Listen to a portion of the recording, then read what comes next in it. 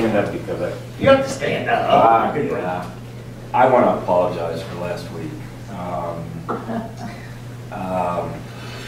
I am sorry because early in my career, and I think everybody knows I was Air Force and I was a colonel. But what you don't know is that I spent a lot of time in the Soviet Union. Mm-hmm.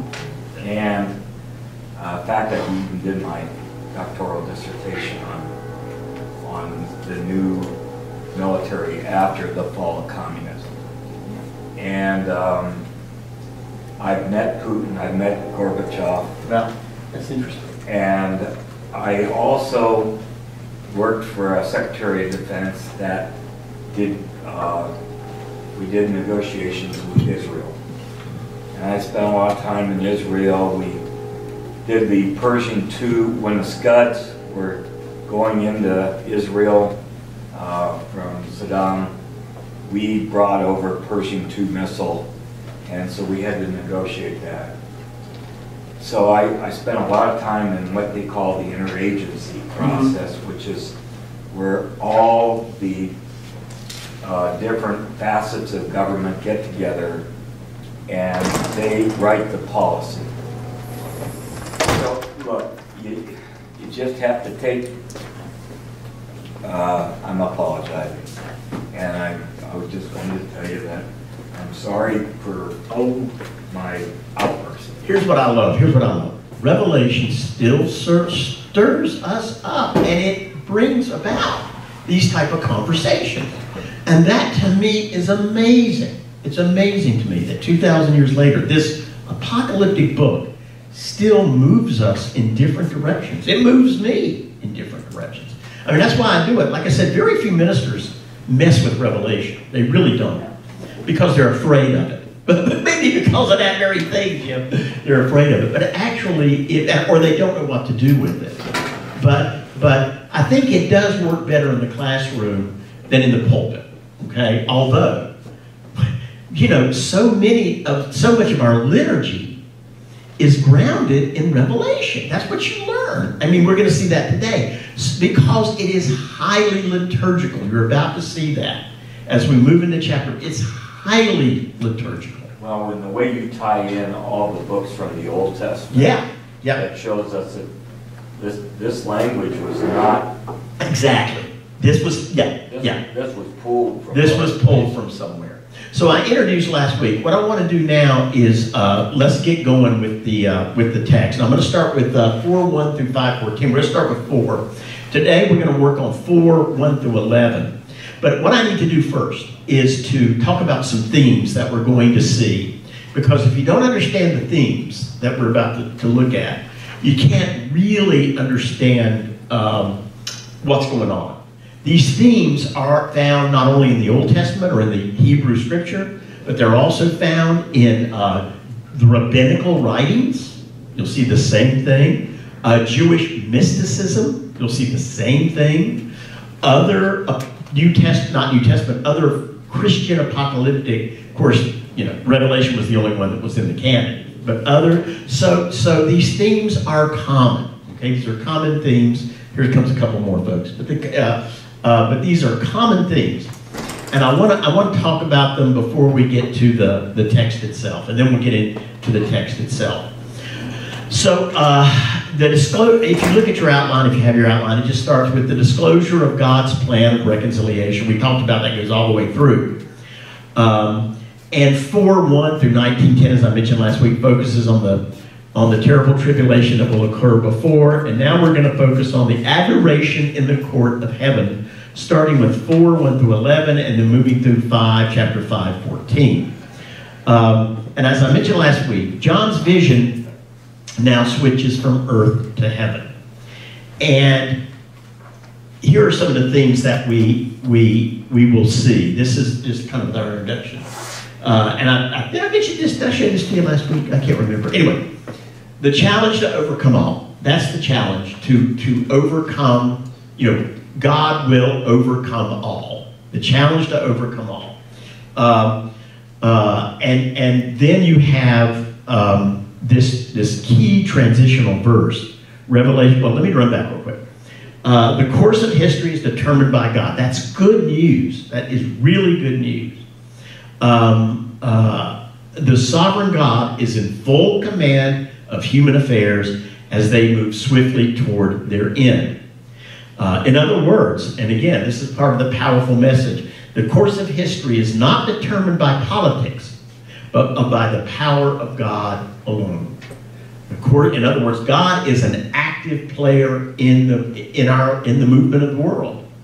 That is so different from the deist theology, which emerged, of course, in Europe and in early American, in some parts of early American Christian theology, where God is the unmoved mover, where God creation is like a watch set up and it runs, and then the watchmaker steps back.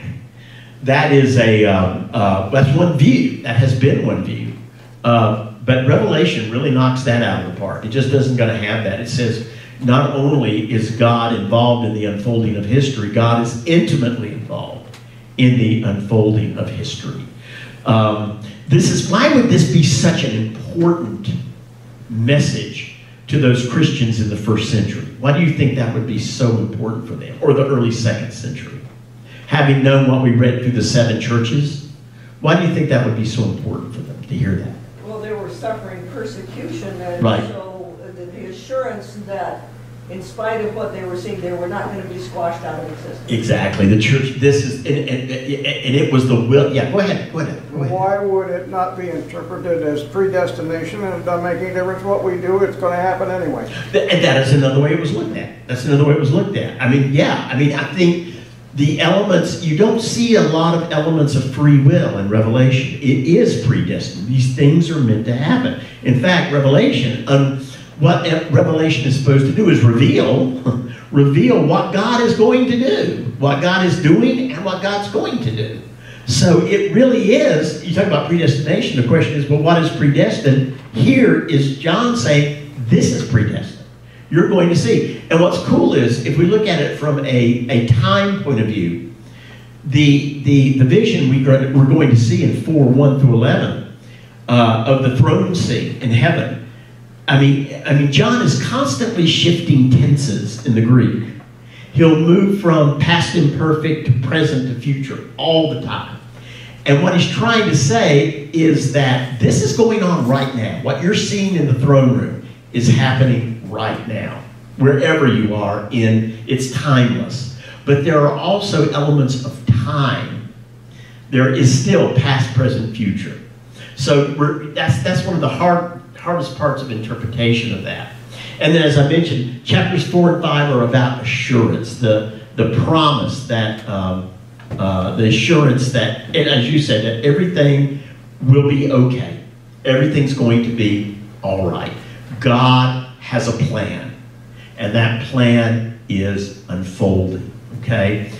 And you wonder sometimes, as you look at, sometimes when you think things should fall apart, they don't.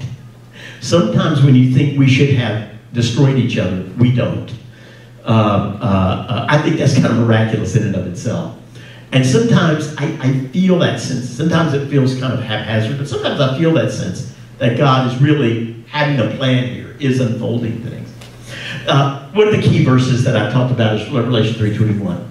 To the one who conquers, I will give a place with me on my throne, just as I myself conquered and sat down with my Father on his throne. So this is spoken from Christ to believers. You will be with me on my throne, okay? Just as I myself conquered and sat down with my Father on his throne. And we're going to talk about enthronement visions and throne scenes. I did some of this introduction last week. I just want to run by real quick, okay? Just real quick. And then we'll get into the throne. Okay, now let's get into the throne visions, okay? Because I think we've done about enough of that as we can do. So let's sorry about that. Let's talk about the throne visions, all right? What is a throne vision? Well, Revelation 4:1 through Revelation 6:17, if you look at your outline, is set in the heavenly throne room. And as you see by this, there's so many different wood carvings and depictions of the throne, trying to be as accurate as they can. But a throne scene can happen at many levels in Old Testament apocalyptic and in New Testament writing as well. And we're going to talk a little bit about that. And a lot of these, so this is kind of the pattern that we've been looking at when we talk about John. Just a reminder of the journey we're making with John. I'm not saying that John is necessarily the single writer of all this.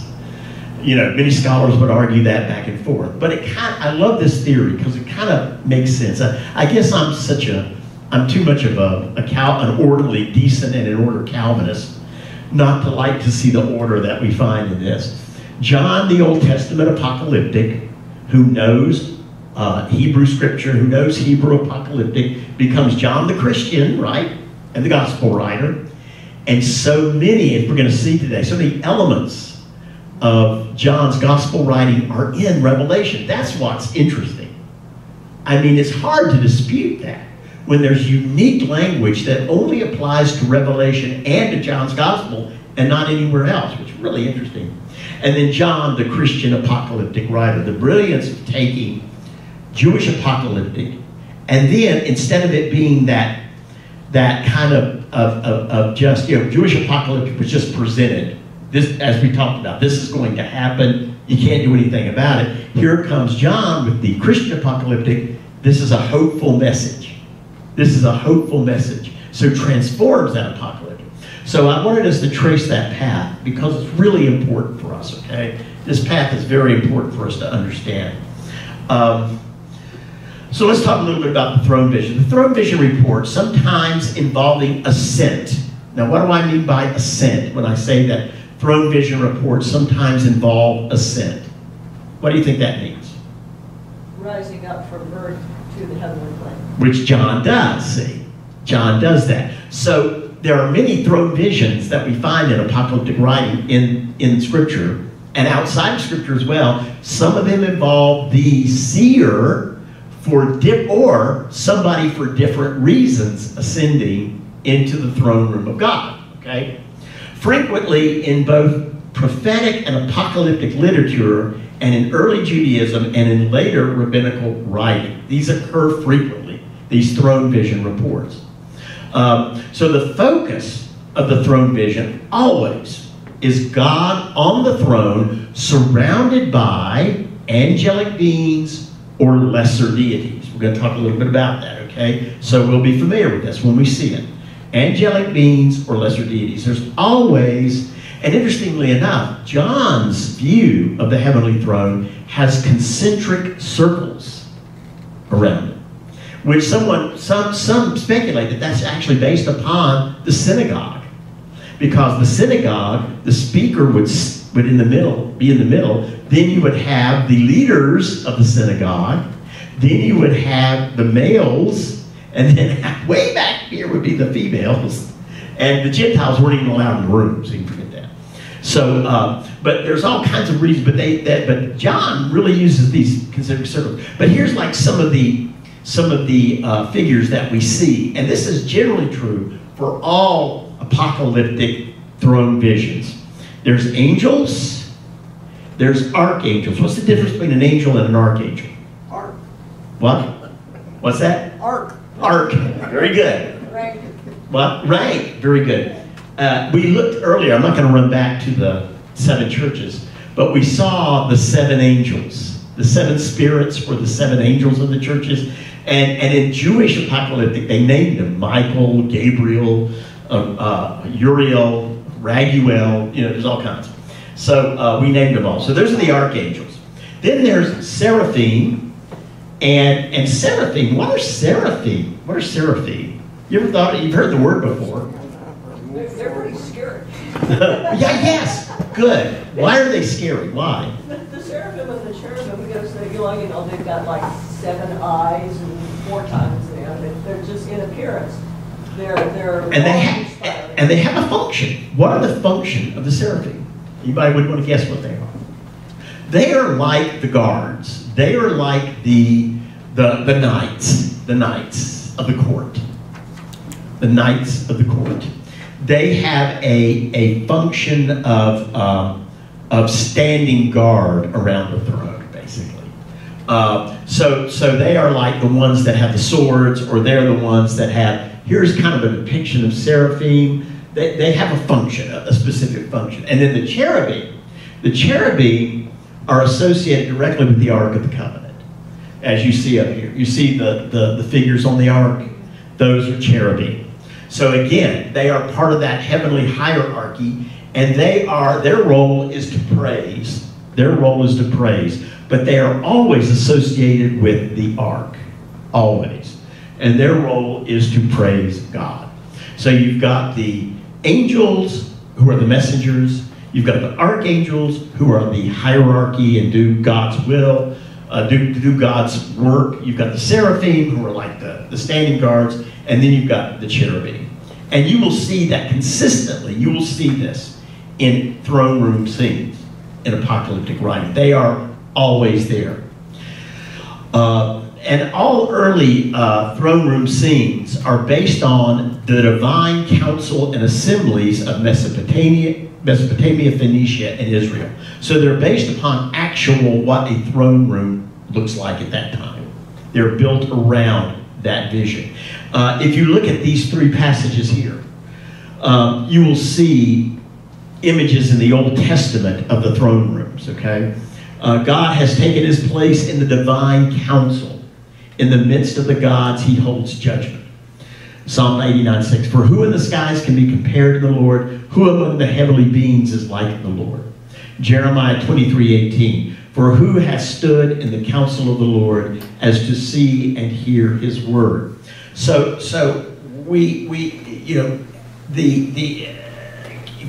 God's throne room is imagined as an earthly council. It would look like an earthly throne room, a council. Now, who is seated always, if you think of an earthly throne room in the council, who's seated on the throne? Who? The monarch. That's easy. Who surrounds the monarch? Let's just use some earthly categories. Forget angels, angels, seraphim, and cherubim. Who? Yeah, go ahead. Counselors. Good. Counselors. Excellent. Excellent. Counselors. Who else? The cabinet. Very good. The cabinet. Exactly.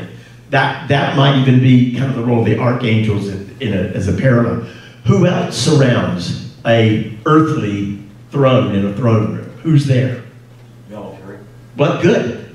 The army, the guards, the lead, absolutely. The military's there. Yeah, the knights. The knights are there. Who else? The lords and ladies in waiting. Well, good, very good. What do the lords and ladies do? Not much of anything. They wait. Wait for a command if you get. They are in waiting. Or whatever, yeah. They're in waiting. Now, let's think of some others that might be in that throne room in Phoenicia, or in Israel, or in Mesopotamia, or in Rome, in the emperor's seat. Envoys of other countries. Very good, very good. They're people seeking help or seeking favors. Okay, seeking favors. There are, you said counselors, there are legal people there. People who have to do the legal work, that have to seal the judgments, that have to present the things legally. So it's really, you're going to see, as we look at the throne room, you're going to see every one of these figures in the throne doing these very functions. The difference is there's an added element that you will not see in earthly throne rooms. Can anyone guess what it might be? That everybody does in the heavenly throne room. And everybody does it. Worship. Worship, exactly. It is a worship scene. So that's where it breaks away. Because even in Rome, where some emperors declared themselves as gods, some didn't, many didn't. But where the emperors declared themselves as God, there was no worship in their throne room. The worship was at the temple or in other venues, okay? But not around their throne, not around where they worked. That was not the case. It was more political, it was more process more than anything else. But this is the difference, and you're going to see that, okay?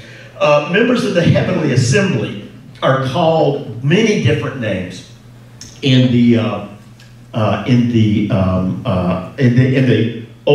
Hebrew tradition, and you'll see these are all from the Hebrew scriptures. Okay, so the members of the heavenly assembly are called gods in Exodus. They're called gods, which is interesting, isn't it? That's not polytheism, by the way.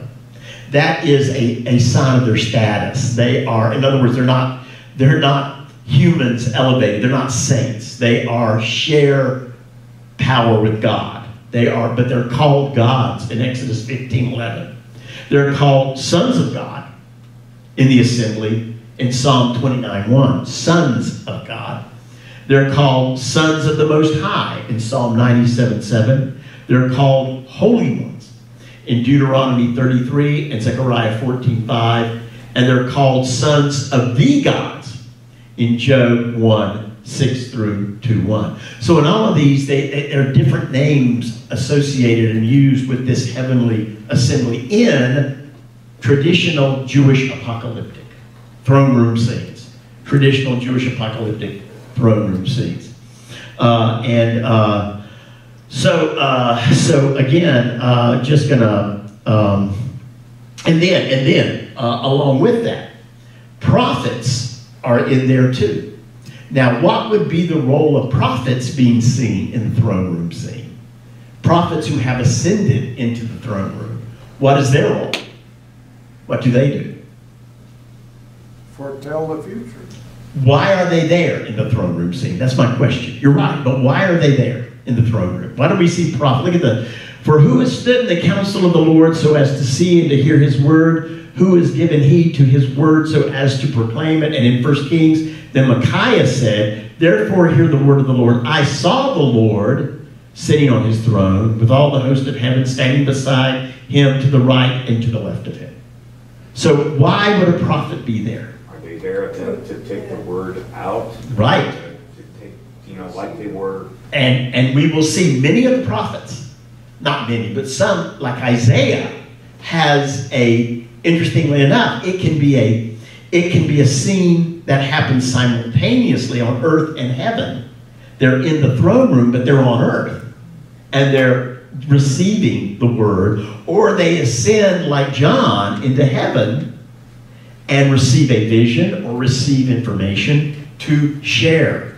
So it's mystical. It's mystical language. It's mystical language, or ecstatic religious language. But the prophets join the assembly. And like I said, sometimes the earthly throne room and the heavenly throne room and the earthly temple, they merge. Sometimes that happens, that they merge. And here's a perfect example of the different types of throne room. This is a New Testament throne room scene, which we are all familiar with. And this one involves one of the, different throne room scenes have different purposes.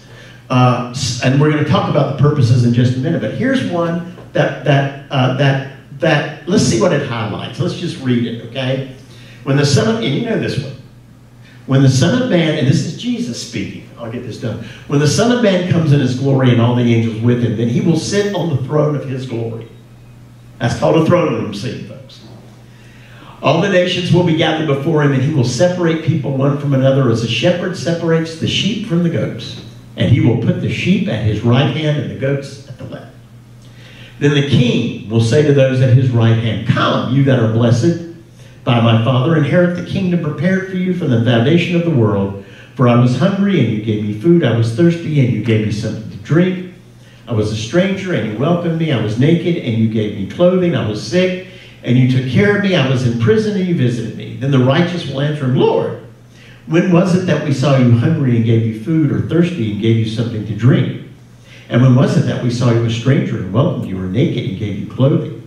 And when was it that we saw you sick in prison and visited you?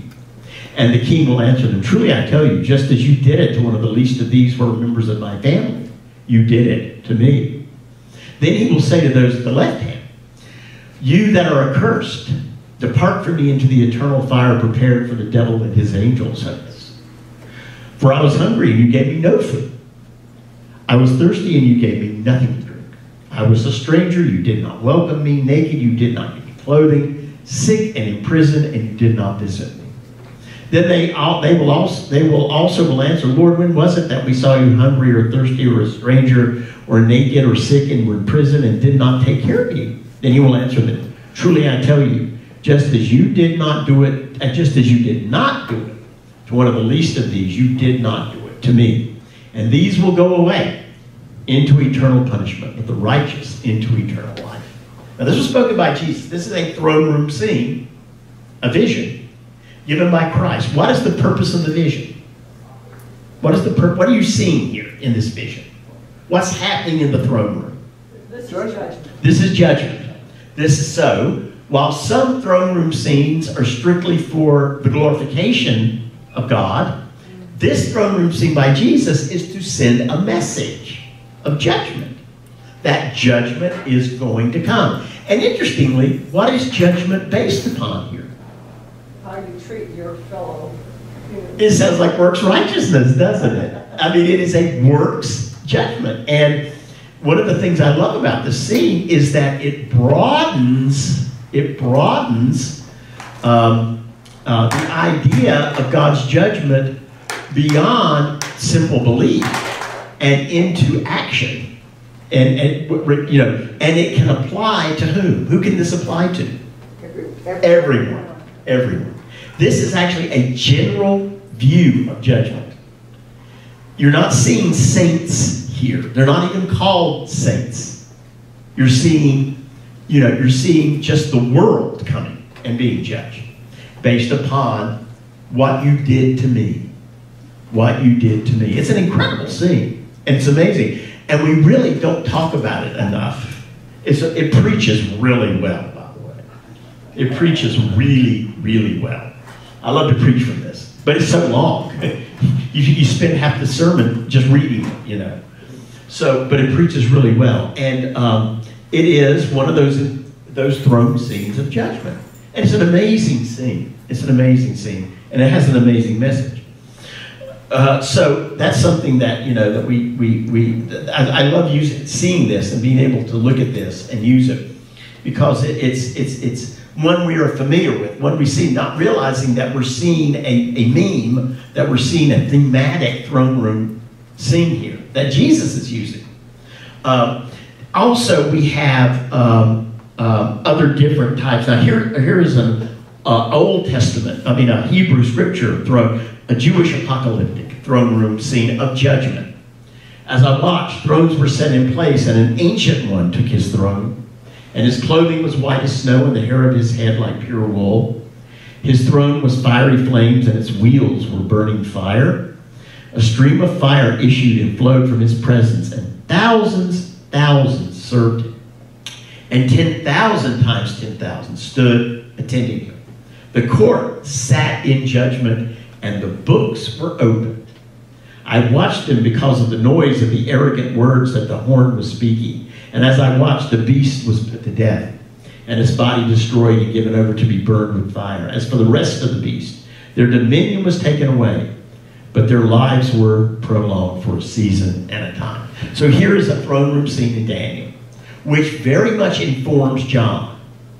John uses a lot of this language, okay? He applies it in a different way, but he uses a lot of this language, okay? So that's an example of judgment, okay?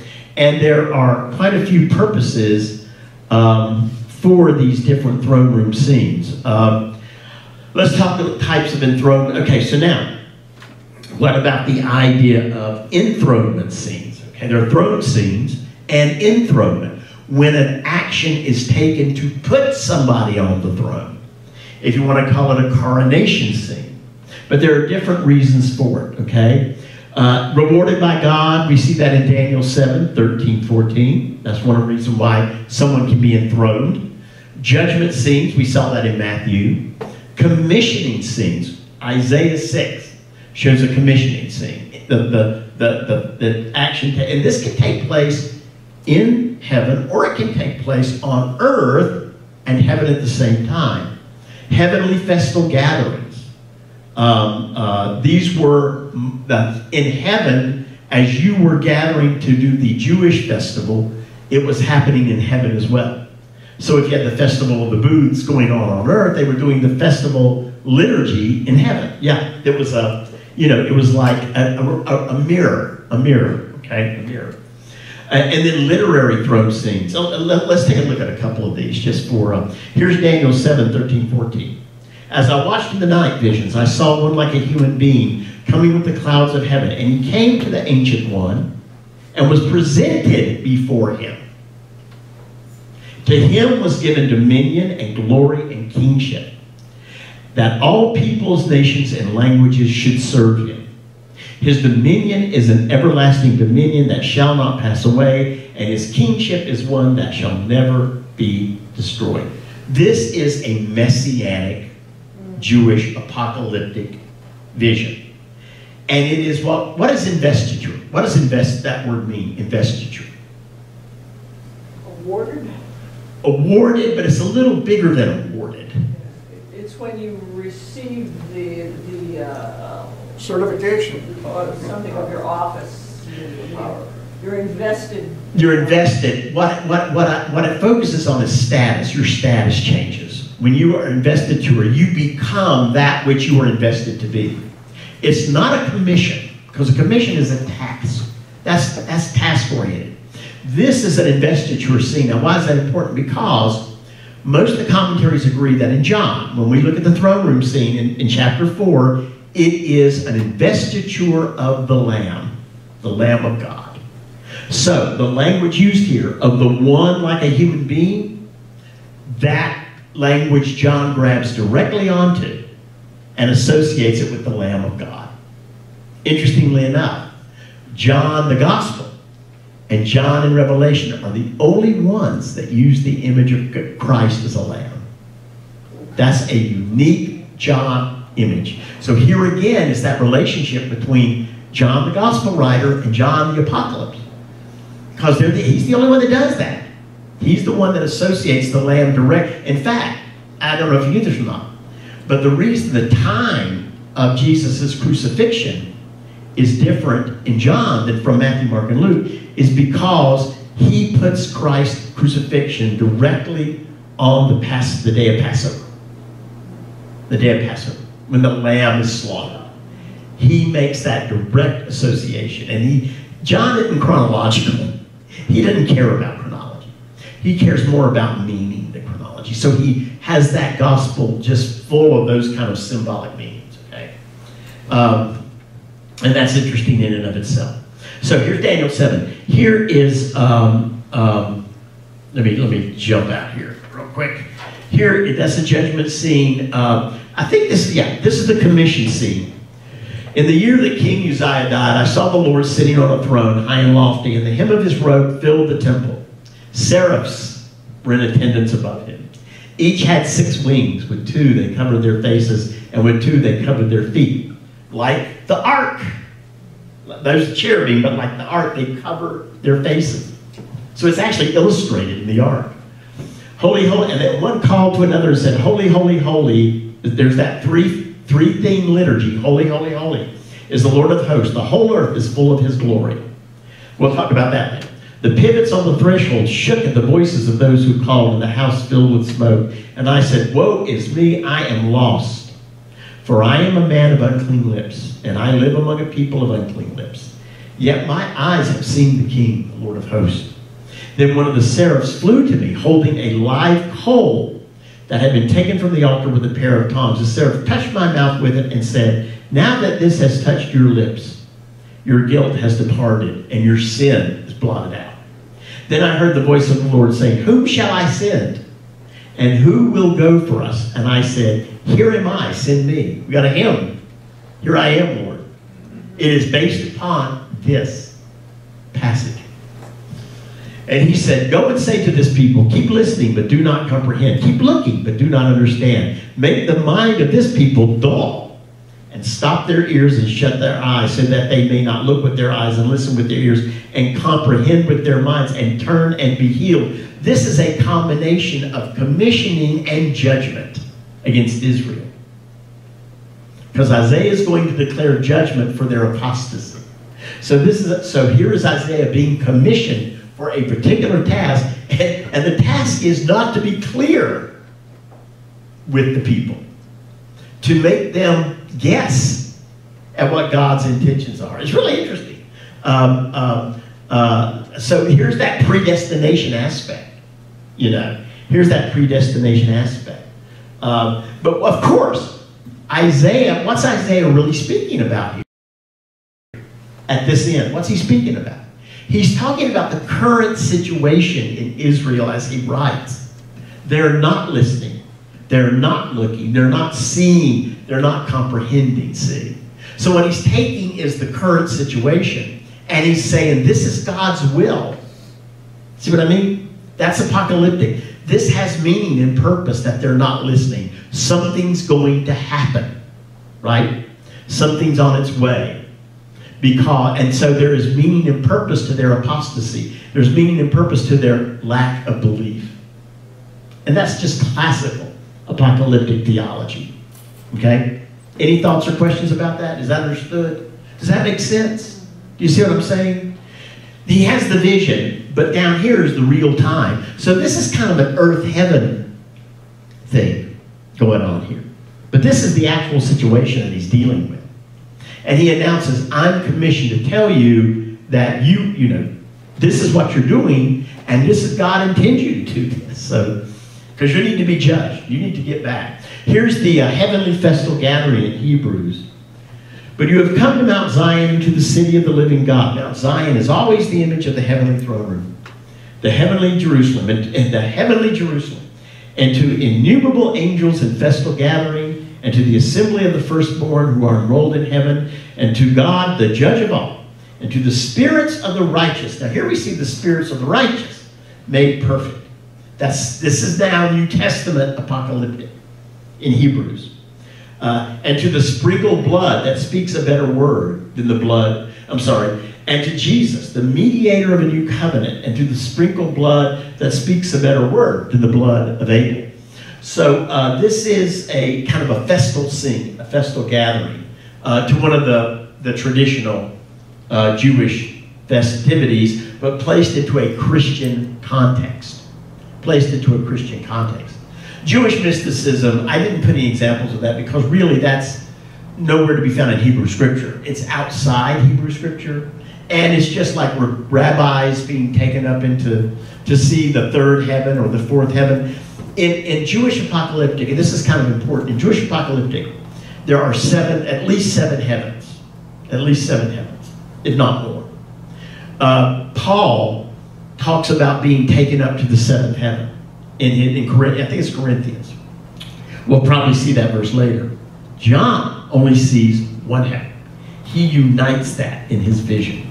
He doesn't talk about, so he moves from the Jewish apocalyptic view of levels of heaven, seven heaven, to the seven heavens, if not more. I think there's 12 total, to the one heaven. Okay? And the investiture of Christ. We're going to talk about that a little bit. And here's the literary throne scenes, which really, they just tend to they're moving the narrative forward. That's why they're literary. Because your heart was penitent, you humbled yourself before the Lord when you heard how I spoke against this place and against its inhabitants, that they should become a desolation and a curse. And because you have torn your clothes and wept before me, I also have heard you, says the Lord. Therefore I will gather you to your ancestors, and you shall be gathered to your grave in peace. Your eyes shall not see all the disaster that I will bring on this place. And that's kind of an iffy throne scene, but it stays on the earth. It is more of an earthly scene. So that stops with the throne scene. We finally stopped with the throne scene. But now you see what you're going to be seeing as we get to chapter 4 and the different forms of it and how they're used and how John uses it differently in Revelation than what has traditionally been used in Jewish apocalyptic, okay? And in our case, like I told you before, when we see it in chapter 4 and 5, it is an investiture scene. It is a recognition of the status. Look at the window. What's Jesus holding? The Lamb. The Lamb. Yeah. The Good Shepherd.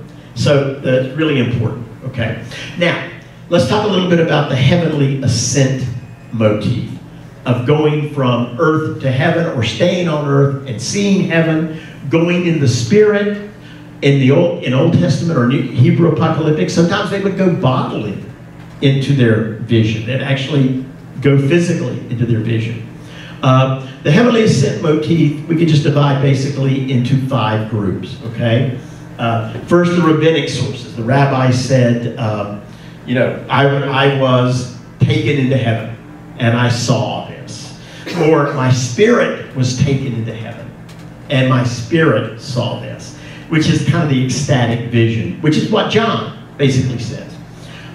So we'll talk about that as we get there. Then there are first-person accounts of famous biblical figures who go into heaven. Now, these are not in our canon, in our Old Testament canon, but they are in Jewish apocalyptic writings. So Abraham goes to heaven. Moses goes to heaven and sees a scene, right? Is there this type of ascension scene in the New Testament beyond John, beyond Revelation? Where do you see it elsewhere in the New Testament? Jesus ascends into heaven. Where do you see that? Well, not just the ascension of Jesus. I'm talking about where a scene is opened up, because you see Jesus ascending, but you don't see afterwards what happened. Where do you see it in the New Testament? I was thinking the transfiguration. The transfiguration is an ascension scene, because Jesus, who's with Jesus when he in the transfiguration? Moses and Elijah, and Peter, James, and John see this. They see this opening. So here's an earthly ascension scene where you remain on earth, but you actually look and see it. So that's an ascension scene right there in the New Testament. There's a type of literature in Jewish apocalyptic called the Hekkalot. Hekkalot, right? Palaces. Hekkalot means palaces. So there's these scenes of these heavenly palaces. I'm not going to get into them, but they were modeled on the Persian type palaces and Eastern type palaces. And then there's ecstatic mysticism. And Revelation has a bit of ecstatic mysticism with it. But when we talk about ecstatic mysticism, we're talking about magic, the use of magic. So a magician will ascend into heaven and bring back, you talk about healing, you talk about all kinds of different things. So magic, mysticism was running at the same time Christianity and John was doing it. And they were, and so sometimes John writes to counter this mysticism, to ground it, yeah. Isn't it true that the ecstatic mysticism, you do something to create the ecstatic state? Yes. Yeah. Other than God reaching down going. Yes, exactly. And that differs from the way John writes Revelation, the way he sees it. It's not he doesn't put himself into that state. He is brought into that state. Very good point. Where in eclectic mysticism you may fast, you may go into deep meditation. You may even do rituals that take you there. Okay, and this is where it gets a little chancy, because it starts spilling over into magic rather than faith or rather than belief. And there are all during the time of John, there are quote unquote spells, Christian spells. There's a whole segment of the church that's involved in mysticism, and we talked about it at the 7 churches, right? The Nicolaitans, possibly, the Phrygian heresy. That was all this mystical, charismatic spirituals. You hear about the whirling dervishes. Yeah, there you go. Ecstatic dancing, yes, ecstatic dancing, to put you into a state of where you become into a different state, and and that is not the case with John. John is taken up. It is open to him. And what about Paul and his conversion experience? Very good. Yeah. Later trips into the desert. Paul uses a lot of mystic language. He does. It's very good you point that out. His experience at the road to Damascus has that sound of a mystic vision. You know what I mean? It's got that sound of the light coming and then the voice.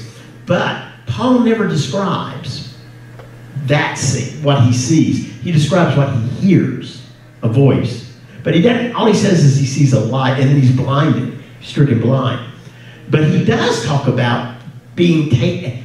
It's interesting because when Paul talks about being taken up to the seventh heaven, he's not speaking about being a Christian. He's talking about being a righteous Jew. In other words, he experienced Jewish mysticism and had a Jewish mystic apocalyptic vision, which is very interesting. Paul and John, 2 Corinthians 12, 1 through 10.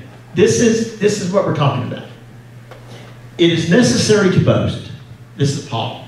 Nothing is to be gained by it, but I will go on to visions and revelations of the Lord. I know a person in Christ who 14 years ago was caught up to the third heaven. Whether in the body or out of the body, I do not know. God knows. And I know that such a person, whether in the body or out of the body, I do not know. God knows. Was caught up into paradise and heard things that are not to be told, that no mortal is permitted to repeat. On behalf of such a one I will boast, but on my own behalf I will not boast, except in my weaknesses. But if I wish to boast, I will not be a fool, for I will be speaking the truth. But I refrain from it, so that no one may think better of me than what is seen in me or heard from me, even considering the exceptional character of the revelations. Already he's revealed he's talking about himself. Therefore, to keep me from being too elated, a thorn was given me in the flesh, a messenger of Satan to torment me, to keep me from being too elated.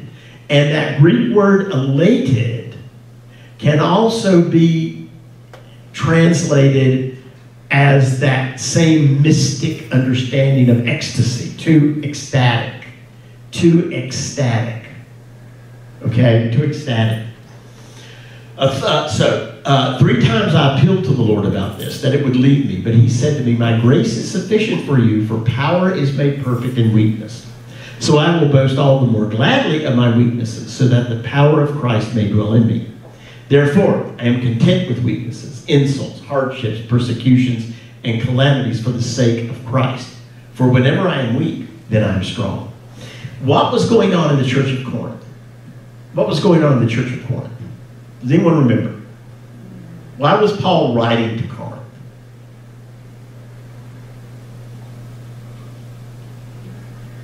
There were teachers that had come into that church, and they were teaching a different type of Christianity, a mystic one.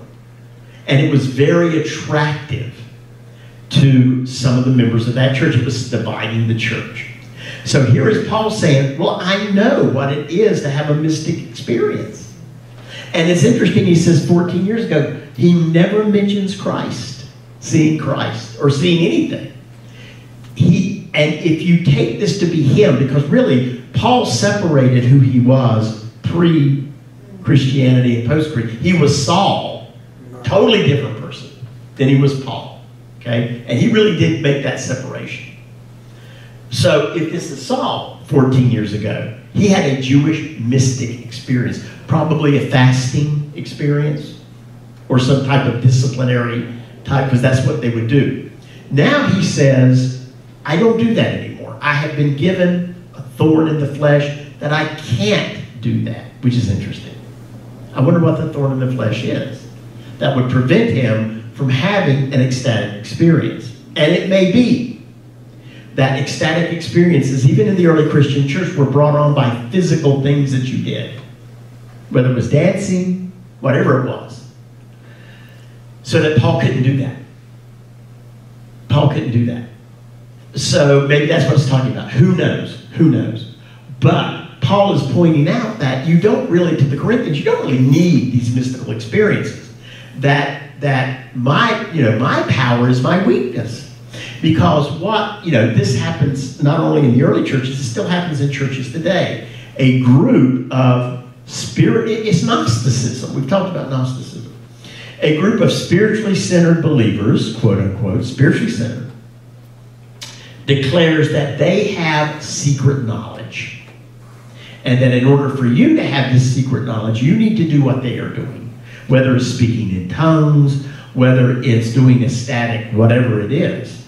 And Paul, as you know, wrote in 1 Corinthians 13, if I speak in the tongue of humans and of angels but do not have love, I am a noisy gong or a clanging cymbal, which is a purely anti-ecstatic experience statement. Okay? Okay? So in other words, what good is it for you to do, Corinthians, for you to do all these mystical things and have these charismatic experiences if you don't love each other? Because the church is being torn apart by this. Okay? Does that make sense? So here he is saying, I had an experience. I had an experience, but, you know, that is not the primary meaning of being a Christian. That even in that your weakness is your power in being a Christian. Your testimony, your you know, Christianity is based upon surrender. My grace is sufficient for you. My grace, that's all you need. Listen to that again. My grace is sufficient. You don't need mystical experiences. You don't need da-da-da-da. If we're talking about salvation, my grace is enough. Okay? Does that make sense? So, this is where we're talking about, again, these ascension scenes. We've been talking about these ascension scenes. It would seem to me that most, if we think worldwide, most Christians today think those experiences are real. And Many do. It's part of their worshiping experience. Many do. Probably the majority of Christians. Many do. And Paul never minded that. But he said if it becomes divisive and hostile, if it divides the body of Christ, it's a problem. It's a problem. I mean, Christianity always has an element, mystic element to it, or spirit. Let's call it a spiritual element rather than a mystic element. I mean, we talk about, communion. What is communion? It is where heaven and earth meet at the table. It's a place where you enter that heavenly space with God. The Spirit brings you there. So you're supposed to have an encounter with the Spirit at communion. There's supposed to be some kind of encounter and communion. That's the way it's understood in almost every Christian tradition. Music at the church. Music. Good point. That's what, yes. And music is powerful. Churches fight over music. Of course, they fight over everything. But music can be a particular fighting point in a church, or it can be a source of great inspiration. So what is inspiration? The incoming of the Spirit, inspired. It is the incoming of the Spirit. So yes, let's not push away spiritual experience. But what Paul is saying is the spiritual experience will not save you. It's got nothing to do with salvation. My grace is sufficient for you. Okay? So it doesn't matter whether you speak in tongues or whether you have a spiritual experience. It doesn't matter if that happens or not. If you believe that, then the grace of Christ is sufficient. So, see? So, that's what he's trying to deal with. Because again, some of the leaders in the Corinthian church are demanding that the others do these things. They're demanding that they do these things. Okay, let's see. We're okay. So, 6 scenes in Revelation. There are 6 scenes in Revelation itself that center on the heavenly throne room. Because we're about to get now to the actual text. We won't be coming back to this. This is just introductory material. Here's 7, Revelation 7, 9 through 17. After this I looked, and there was a great multitude that no one could count from every nation, from all tribes and peoples and languages, standing before the throne and before the Lamb. The Lamb has already been invested, which we're going to see in chapters 4 and 5. Robed in white with palm branches in their hands, highly liturgical. They cried out in a loud voice, saying, Salvation belongs to our God who is seated on the throne and to the Lamb. And all the angels stood around the throne. Because you never sit when the king is on, or the monarch is on the throne. You don't sit unless you're invited to do so. That's that earthly vision throne room. stood around the throne, around the elders and the four living creatures, and they fell on their faces before the throne and worshiped God, singing, Amen. Blessing and glory and wisdom and thanksgiving and honor and power and might be to our God forever and ever. Amen. Then one of the elders addressed me, saying, Who are these white robed and white, and where have they come from? I said to him, Sir, you are the one that knows.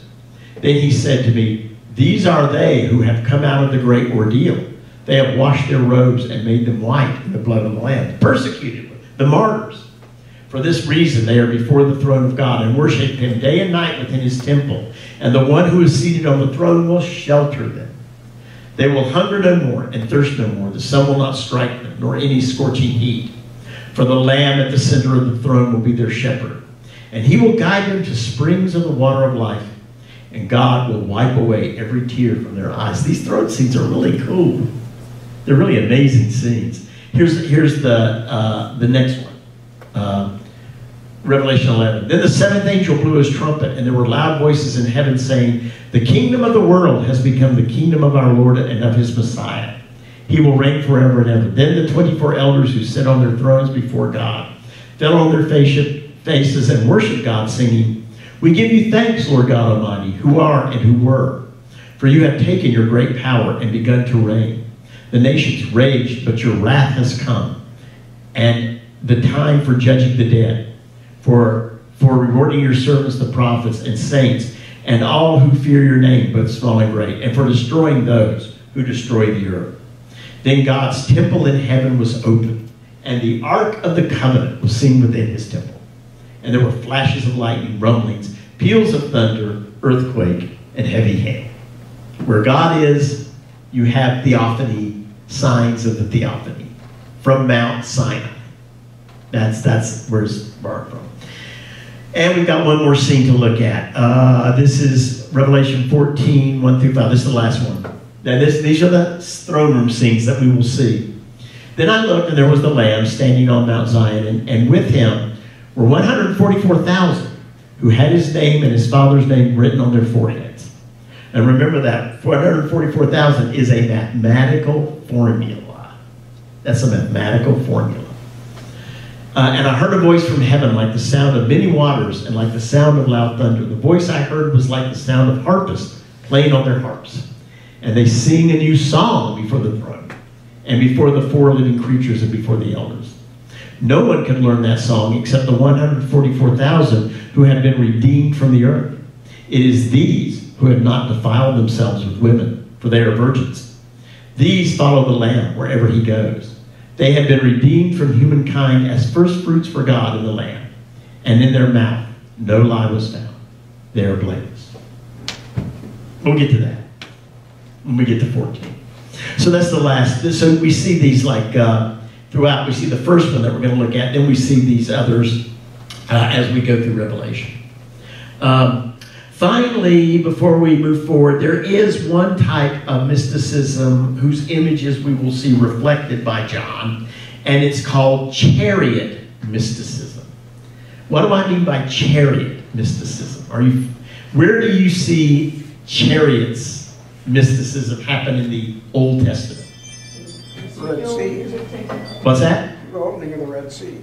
Opening of the Red Sea, and then where else? But where do you see it as a mystic experience? It's Ezekiel who's taken up in a chariot. Ezekiel, and then who else? There's another prophet. Elijah. Taken up to heaven in a chariot, okay? So that's chariot mysticism. And here's Ezekiel 1, 4 through 21, which is a perfect example. And we will see these images reflected in Revelation, which is why I'm doing it, okay? Well, I'm sharing this with you. I have an appointment. That's fine. I understand. Yeah, that's fine. And you can pick up the rest of it. We're going to finish up here in just a minute. But you can pick up the rest of it on the tape. And I looked, a stormy wind came out of the north, a great cloud with brightness around it, and his fire flashing forth continually. And in the middle of the fire, something like gleaming amber. In the middle of it was something like four living creatures. This was their appearance. They were of human form. Each had four faces, and each had four wings. Their legs were straight, and the soles of their feet were like the sole of a calf's foot. And they sparkled like burnished bronze. Remember, we saw these images in the opening vision, the inaugural vision, right? In chapter 1, right? We looked at some of like the bronze, the image of the bronze. Under the wings of their four sides, they had human hands. And the four had their faces and their wings thus. Their wings touched one another. Each of them moved straight ahead without turning as they moved. As for the appearance of their faces, the four had the face of a human being, the face of a lion on the right side, the face of an ox on the left side, and the face of an eagle. Such were their faces. Their wings were spread out above. Each creature had two wings, each of which touched the wing of another, while two covered their bodies. Each moved straight ahead. Whenever the Spirit would go, they went, without turning as they went. In the middle of the living creatures, there was something that looked like burning coals of fire, like torches moving to and fro among the living creatures. The fire was bright, and lightning issued from the fire. The living creatures darted to and fro like a flash of lightning. This is a chariot scene from Ezekiel. And this is the motif of chariot mysticism, which the only reason I bring it to you is because we are going to see it. And this is the I'm not going to read all the rest of it, but look. And I looked at the living creature. I saw a wheel on the earth beside the living creatures, one for each of the four of them. As for the appearance of the wheels and their construction, their appearance was like the gleaming of beryl. And the four had the same form of construction, being something like a wheel within a wheel. Chariot imagery. Yeah. I see the reference to a wheel in that one, but I didn't see a wheel in the previous. Well, this is the same passage. Oh. That's the second page of the same passage. Oh. So it brings you to the wheel. Here's the chariot. Okay. Here's the chariot. I didn't finish reading the whole thing. It's a long passage, but there it is. There it is, okay? So we won't see wheels per se, but what we will see are similar images of the chariot mysticism. Could chariot be associated with status or power? Or Transport, literally transport. Could be a simple chariot. Yeah, exactly. Simple transport, simple moving from one place to the other. That's the chariot imagery. So, I tell you, okay, now we're going to actually move to, and I think we're going to stop here, and we'll pick up next week. Next week, we will have our class. The following week is Holy Week. We will not be having our class. Okay? Monday, Thursday. That would be Monday, Thursday. Then the following week, we'll pick right back up. Okay? So next week, we meet. The following week, we don't. Okay? But then we are going to move to God is worshiped for creation. So we're actually going to go into the text. But I wanted you to see these themes and these motifs because we're going to be seeing them. And it gives us some understanding of where they come from. They don't just arise out of John's imagination. They come from various sources. And what you're going to learn when we go through this is there are also some cultural sources, we talked about that before, that they come from. Roman, Greco-Roman, Asia Minor sources, you know. So again, the more I study this, the more I realize John is really speaking to his culture at the time, the Christians who are living in this culture. That's why we have to pick the language apart to figure out why is he saying it this way. Okay. So we'll stop there, and we'll see the shift of we'll see the central focus of the vision now shift to heaven, keyed by the phrase after this. After this I looked, and there's the 1 through 11. Okay, and we'll look at all these images and how we parse them, and we'll finish that up. Then then chapter 5 is the investiture of the Lamb.